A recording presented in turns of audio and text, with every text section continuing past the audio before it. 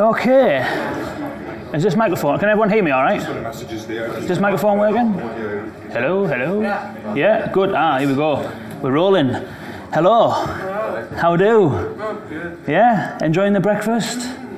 Yeah, I think we just timed it right, didn't we? Getting in with the breakfast before all the croissants ran out and all that lot. Everyone else is going to be missing out.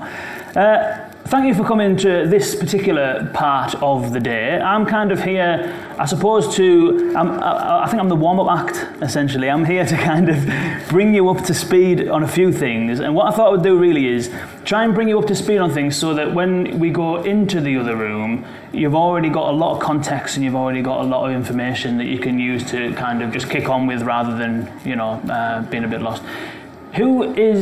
Out of everyone here, who is kind of already familiar with voice technology or voice kind of AI conversational stuff? Yeah? Okay, that's good then. So have you kind of built stuff, or are you kind of just keenly interested? We use it. You use it? When we built it, yeah.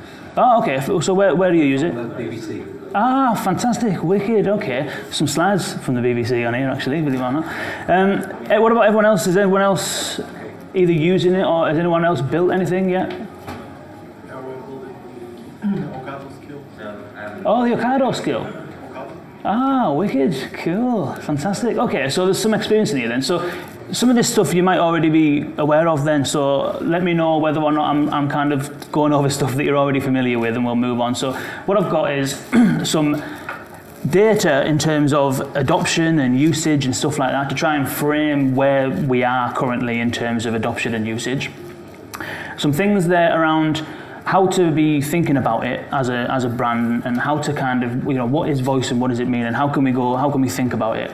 And then there's some use cases and some interesting sort of like case studies and examples and stuff like that. And hopefully by the time we kind of leave here, we'll have an understanding of where the industry is, where the users are, and what kind of stuff is going on. And hopefully that'll put the whole day in some context for you.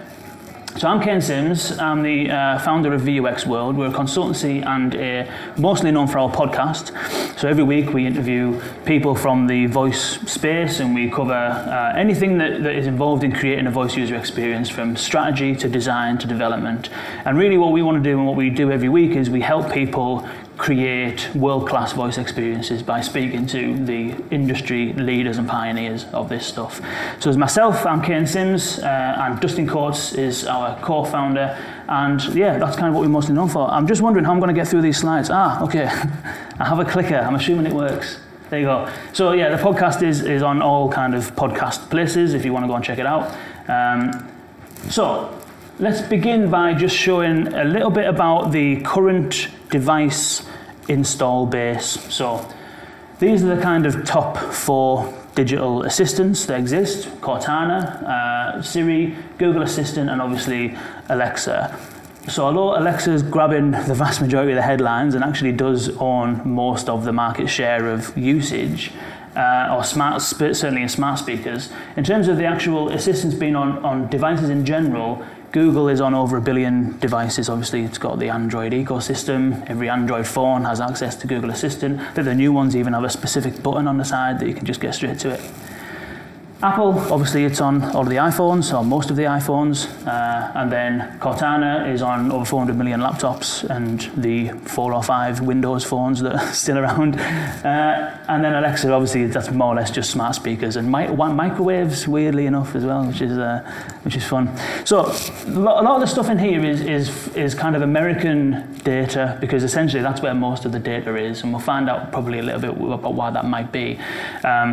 And later on, there's some data that shows where the UK is in comparison to the US, and I think we're probably about 9 months behind the US. So although these figures are for the US, they're still applicable in a general sense, I think, globally. So at the moment, the US has 66.4 million households that have a smart speaker.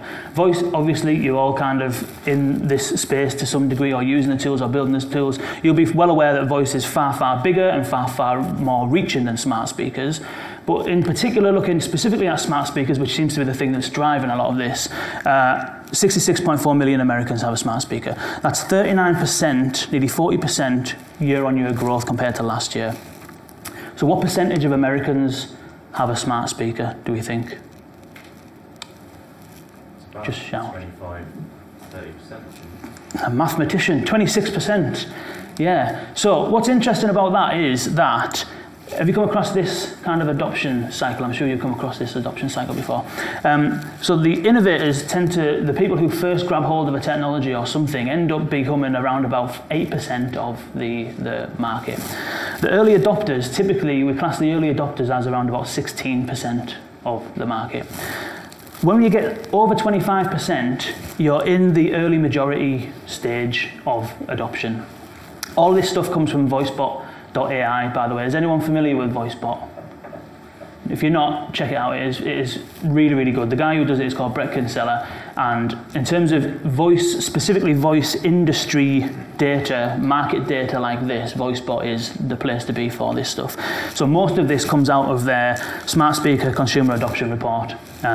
So in America, they are over the 25% adoption rate. So they are into the early majority phase of this, of smart speakers in particular, being adopted by American households. What about the UK? How many kind of smart speakers, again specifically, how many people in the UK do we think have a smart speaker? In their household? Yeah. How many households, yeah? 15%. 15%? Any more than that? No, not more. I'm not trying to say that it is more, but anyone else? So there's 10 million active users per month. Now that's not necessarily the number of households that have a smart speaker. That's just the number of users using smart speakers on a monthly basis in the UK. That is roughly about 15%. Could you help me write this? 15% more or less of the population is using smart speakers on a monthly basis. That's more than own a pet rabbit. And we can prove that now probably. So who has a smart speaker? Okay, quite a lot. Who has a pet rabbit? The data doesn't lie, does it? Right, that puts us in the early adopter phase of smart speakers in particular. So this is how it looks like compared to other technologies that were adopted. Smart speakers in particular are the fastest growing consumer technology since the smartphone. It took the smartphone 3 years to reach 50 million users. It's taken smart speakers 2.5 years to reach 50 million users. So it is growing well faster, obviously, than the TV. I think the aeroplane took us about sort of like 25 years or something to reach 50 million users. Smart speakers, in terms of the devices, it's growing faster than any other consumer technology. I mentioned the market share at the beginning. This is the rough kind of market share in 2019 compared to 2018. So Amazon has 60% of the market share with the Echo devices, and Google 23.9. All the rest of them are in that 15%, the Apple HomePod and all of the other kind of third-party ones that have been created. So that's the devices. So on the devices, obviously we can do various things, can't we? We can do a lot of first-party stuff, which is all of the built-in stuff in the device, setting alarms, setting timers, all that kind of stuff. Or we can do third-party stuff, which is all of the skills and the actions and all of the things, really the areas where everyone in this room and all of us can actually play and exist on the smart speaker platforms is in this kind of area. So this is looking at Alexa specifically. Alexa skill, how many Alexa skills are there in various countries? So in America, there's 57,000. In the UK, 30,000. Canada, 22. Australia is interesting because Amazon, I was speaking to somebody in Australia at the Versa agency over the last few months, and Amazon didn't actually exist in Australia until last year, let alone smart speakers and Alexa and all that kind of stuff. But I suspect that's probably a load of people who have made skills in the English language and have just published them in Australia. So I can't necessarily say that that's Australian developers just grabbing hold of it and going crazy. So, interestingly, although there's a lot of skills available and there's a huge number of smart speakers that are being sold, it's being sold faster than smartphones ever have done, this is what people are actually using their smart speakers for, all right? So, at the very, very top, we've got asking it a question. So, out of all of the people who ask it a question, 37%-ish do it every day, 66% do it monthly. Behind that, you've got listening and streaming to music. Who listens to music on their smart speaker as their primary thing that they do with it? It's quite a common thing that lots of people will essentially use it as an access to music and do very little else. We've got setting a timer, that's obviously popular, setting an alarm is popular, but where it starts getting interesting, at least I think, is does this do a little, oh it does, cool, okay. So this bit here, using a favourite Alexa skill or action. This is, if it's a favourite skill or action, I would assume that that's something that people are coming back to use again, not just using it once. And there's 18% of people do that, who have a smart speaker, do that every day.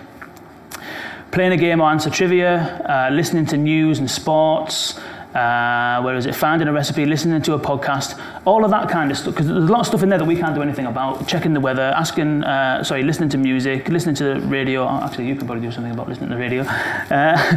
There's some things in there we can't do anything about because they're first party things, but there's a lot of things in there that we can do something about, like answering questions, providing entertainment, games, news and sports, all that kind of stuff. So that's one thing. On the other hand, at the moment, that's kind of like painting quite a rosy picture, isn't it? You know, loads and loads of people are grabbing all of these devices and they're all asking it questions and playing music, and isn't everything fantastic? And you might hear quite a lot of that today. You might hear quite a lot of, I'm not saying that people are over-egging it, but there is a lot of stuff happening like that where it's been really, really hyped, and I've just spent the first 5 minutes of this hyping it up.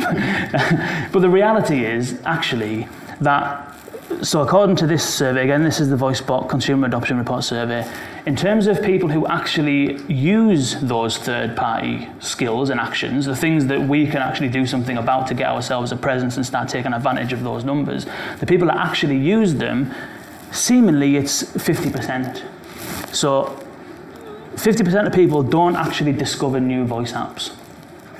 So all of those numbers around, 15% of the UK, 10 million active users, you can pretty much half that if you want to find out what your addressable market is of people who actually use their smart speakers regularly.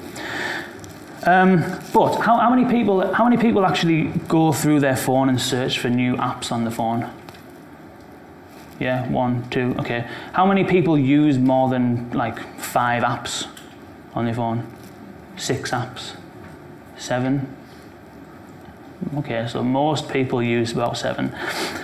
So there's a lot of stuff around, in voice and searching for this like killer app, like the thing that's going to come along and like revolutionize how people engage with smart speakers and voice, because there's this one thing that's going to come over and like just take over. The reality is we all use 7 apps-ish. Probably some of them are going to be fairly similar. Instagram, Twitter, Facebook maybe, WhatsApp. Some of them are going to be fairly similar.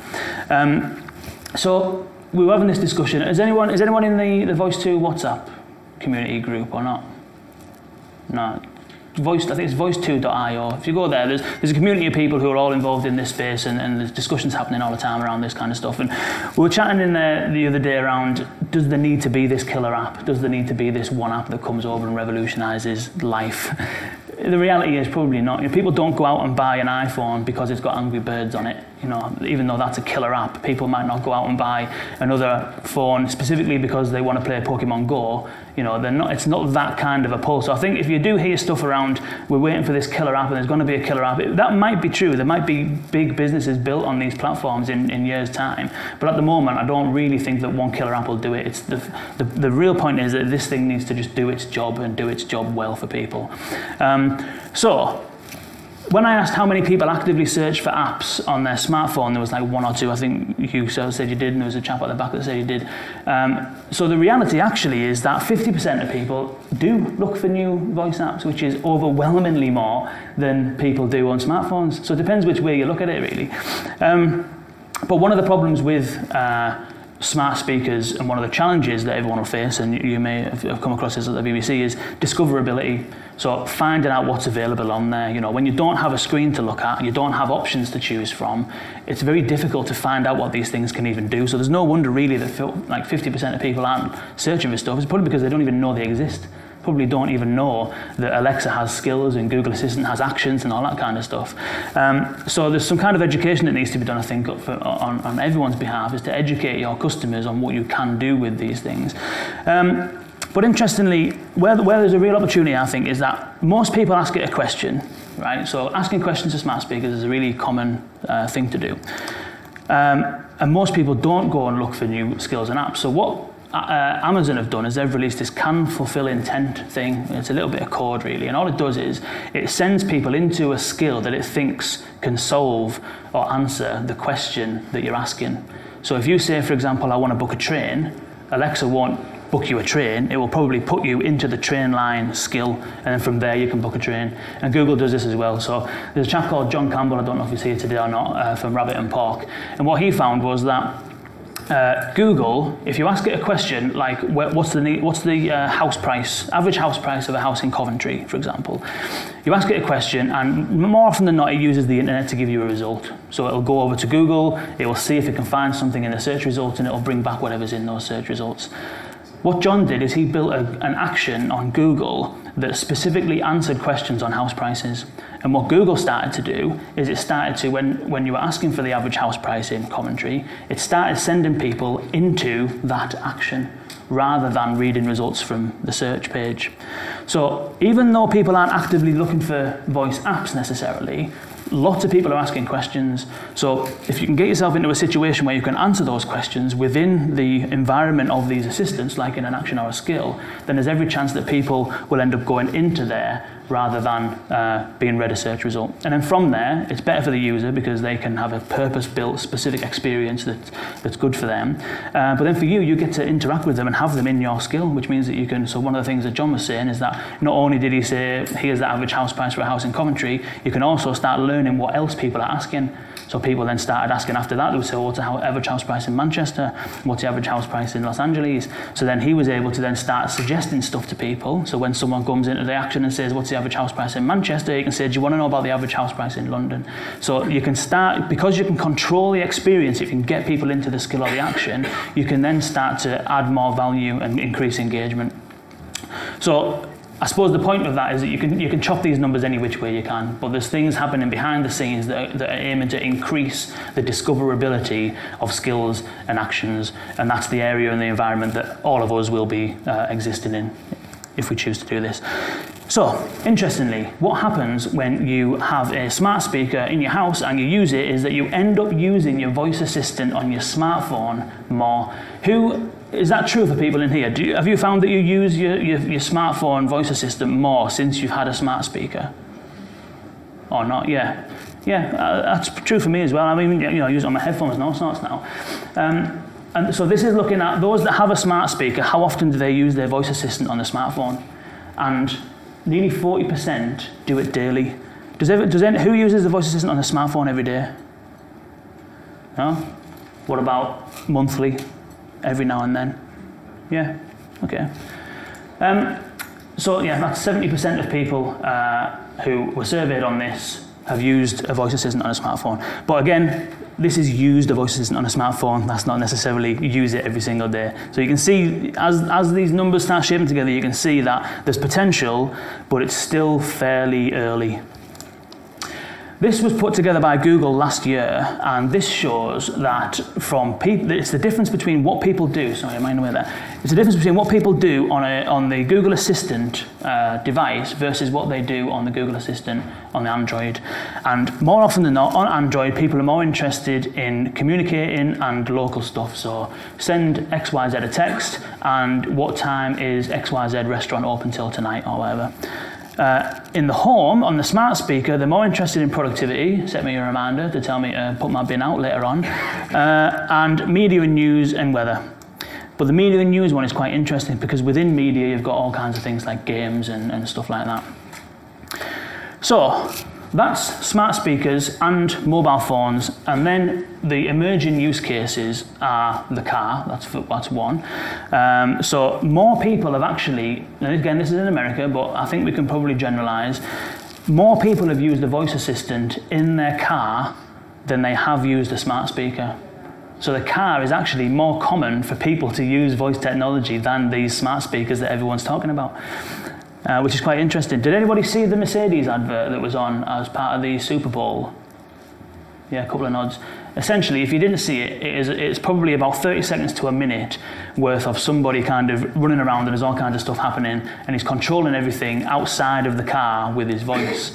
and he gets in the car, he says something like Mercedes, play some music or whatever, and it plays. But the whole advert, you know, in the Super Bowl, one of the biggest advertising slots in the world, hundreds of millions of pounds are spent by companies to advertise in the Super Bowl. The whole advert from Mercedes was purely promoting the in-car voice assistant. So I think that's a sign of where things are at and how big brands are thinking about voice, is that Amazon advertised in the same spot with their kind of advertising. So it's reaching a point now, it's been parodied on, you know, South Park and all that kind of stuff. It's reaching a point now where voice technology and speaking to stuff is becoming known, and it's becoming not commonplace in terms of usage, but commonplace in terms of our understanding that we can do it. A company called DriveTime, they purely specialize in in-car voice experiences. So all these new environments that pop up, there's opportunities in there to craft specific stuff within each of these environments, and DriveTime is an example of that. Purpose-built company. And what they do essentially is it's a radio show, but it's an interactive radio show. So they'll do like polls, and they'll do trivia quizzes and all that kind of stuff, and you can suggest songs and all that kind of stuff, and it's an interactive radio show in the car. It's fantastic. Alexa Auto was released last year. Did anyone see that? Yeah, so that's essentially, so, you know, most of the car manufacturers are building in-car voice assistants. Alexa is in all kinds of new cars, like the new Mercedes, the new BMWs. But for the cars that aren't new, which is the overwhelming majority of them, Amazon released this little thing, just this little thing you put on your dashboard here, and that allows you to hook up Alexa to your car stereo. So essentially, it's like updating the current in-car stuff to include voice assistants, and that's essentially a way of Amazon getting into every car possible, and a way for us that might not have a brand new car with a voice assistant to have access to voice technology within the car aside from the smartphone. Wearable stuff is the kind of, and this is kind of more recently, but headphones are being created now with Alexa and Google Assistant built in. So there's all kinds of new use cases that pop up when you put access to stuff into new environments. Obviously, that's the AirPods. Bose have released one with Alexa built in. There's a whole host of manufacturers have done that. So we're seeing voice go from the home, from the smart speakers in the home, to mobile, which is in the home and out of the home. And now we're seeing it enter in new environments like the car and wearable devices. Has anyone seen these Bose glasses? They were announced at South by Southwest this last week, was it? Essentially, he makes them look pretty cool. I've got a feeling that if I wore them, I'd look stupid. but essentially, what they are, the reason why I want to talk about this is that Earplay, they are one of the leading creators of interactive voice experiences. They've done the Jurassic World skill. There's one called Mr. Robot. It is like movie quality production, seriously, movie quality sound production and interactivity. It's more like, it's long form interactive audio essentially. But they are the global leaders in it. It's absolutely fantastic. We'll have them on the podcast on Monday if you want to check them out. What they've done with Bose is they have collaborated with Bose to create an, I don't even know how to describe it. It's an interactive, augmented reality audio experience through the glasses, which is so weird. Because the glasses, they've got this technology in them that is, it's like a geo-mapping thing. So you could put a sound over at that box, and when you're wearing the glasses, you would walk over to this box and you start hearing the sound when you get close to it. And then you start walking away and the sound disappears. And it recognizes movements. So the thing that they've done is so cool. It's almost like, it sounds, they wouldn't release too much information, but they did mention this on the podcast, so I think I can share this bit, is that, so the first bit when it opens up, it's like you're on a secret mission, and they say, you know, your mission, if you choose to accept it, don't talk because they can hear you, nod if you want to carry on, and when you nod, the glasses recognize that you're nodding, and then it'll carry on. So already we're seeing that this wearable technology, even it's obviously voice activated as well, but it's advancing beyond voice into gesture as well. So we're seeing a kind of convergence of all these kind of different technologies, and voice is part of that suite of technologies that opens up lots of interesting opportunities. I said that we'd do something. What time is it? How far are we on? Okay, we're getting on. So do you want me to go over some stuff in terms of how you can think about voice, or do you want me to show you some other examples of some use cases? Hands up for some of the more strategic stuff. Hands up for use cases. Okay, let's do use cases. Right, yeah, okay. So, on the one hand, you've got pure audio use cases This is ambient, laid-back, leisurely experiences. TuneIn is a prime example of that. BBC are here today. So you can just say, Alexa, play the BBC Radio 1, and it will dump you straight into the BBC skill and start playing Radio 1. In America, there was another study that was done that said that in 2008, 22% of American households had a DAB digital radio. The same study was done last year, and 8% have. So 26% of American households have a smart speaker, only 8% have a digital radio. So smart speakers seemingly could be taking over where the radio was, and the leisurely laid-back experiences are one part of that. And TuneIn is another example. You can play podcasts on there, you can listen to radio stations on there. Stuff that is voice controlled, but once it's started and once it's playing. It's just ambient in the background. Then you move into the kind of like interactive audio, and I mentioned Jurassic World. So what this is it's literally movie quality sound, and it's an interactive experience for the launch of Jurassic World a few years back. Again, Earplay did this, and it's a long-form interactive audio story. So it's still a kind of lean-back, leisurely experience, but you're called upon to say stuff and to interact with it, to take the story in different directions. And this is another example on Google Assistant. This is Hidden Cities Berlin. It was put together as a collaboration by the Financial Times and Google, built by a company called Rosina Sound. We've had them on the podcast, hence the podcast image there. So that's it's an interactive documentary. So it's actually, all the things you hear are real documentary footage, but you determine what you listen to and how and what order. CBeebies is another BBC example. Interactive audio, but probably more short form as opposed to long form. So in the CBeebies skill, you can be read a short story or you can play a short game, and there's literally 30 seconds worth of audio, and then you'll need to make a decision, and depending on what decision you make, it goes in different directions and stuff like that. There's a whole host of interesting use cases around the older generation. So this company, Ask Marvi, they provide voice services for older people and in residential care homes and stuff like that, and they can do things like text their son or daughter, put things on a shopping list. That shopping list is sent to the son and daughter. They can then go and do the shopping, and then it also, in the residential homes, it allows them to interact with each other, and for the residential home also to interact with them while they're in the rooms. It's a really, really interesting use case, but there's loads of use cases around elderly and healthcare in general. There's a hospital in America that's released echo devices into the patient wards so that the patients can do things like close the blinds, turn on the telly, and do all that kind of stuff, so that the nurses aren't running around doing stuff that they could otherwise be doing something else more useful. This was a collaboration with Rain Agency, a large specific voice agency in America. It was a collaboration with Nike. They launched a pair of trainers during a basketball game in February. So essentially, at halftime, you were asked to go to Google Assistant, interact with this experience, and at the end of it, some people won a free pair of trainers, other people went on and be sent to the place where they can buy the trainers. They actually launched the product through voice. This is the Bottle Genius. This is the in-store experience. All these lights here are all lit up, and then you ask this Bottle Genius. It will take you through a guided question and answer and a guided experience to pick the right whiskey for you, tell you a little bit of facts about the whiskey, and as it starts narrowing you down, the lights disappear. So at the end, you're left with a whole shelving unit. You've had the conversational experience. It's picked the right whiskey for you based on what you've said, and the whiskey that you want is lit up on the shelf. Fantastic in-store experience. Unilever have been working a lot with influencers and trying to merge voice and social together. And this is again Rain Agency. They tried a whole host of different ways to promote and discover skills, like an email list that tried to get people back into the skill. It was like a morning routine thing. They trialed influencers, the Unilever influencers that they used to promote it. They had something like 12,000 people use it in an 8-week trial period that they launched it for, but the conversion rate in terms of people buying products wasn't that good. So it was about 2%, something like that. So we're seeing a lot of experimentation happening. This is an example. Uma, it's an enterprise voice assistant that lets you book meeting rooms and take meeting notes and circulate actions and stuff like that. So voice is also coming into the enterprise and into the workplace. Fantastic use case. Rabobank, that's a Dutch bank. You can check your bank balance, you can make bank transfers. Capital One, we've been doing that for quite a few years in America, but now this is available in Europe on Google Assistant.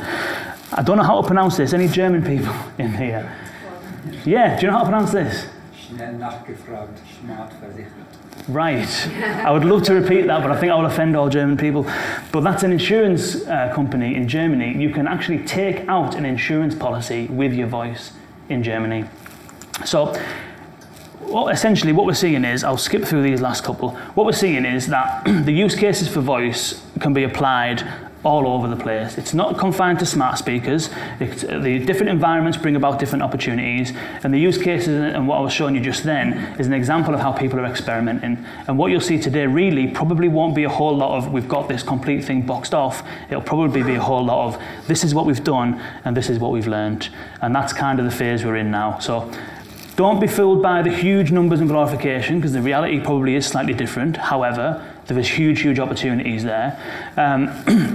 And think about voice not from a Alexa or Google perspective, think about it from a perspective of voice being an interface to technology and a conversation being a thing that you can have with your customers going forward. So that's pretty much it really. I hope today goes well for you, and I hope you enjoyed that little kind of setup just then. And if anyone's got any questions or anything like that, I'll be hanging around for an hour or so after this as well. So do enjoy the day, everyone. Cheers.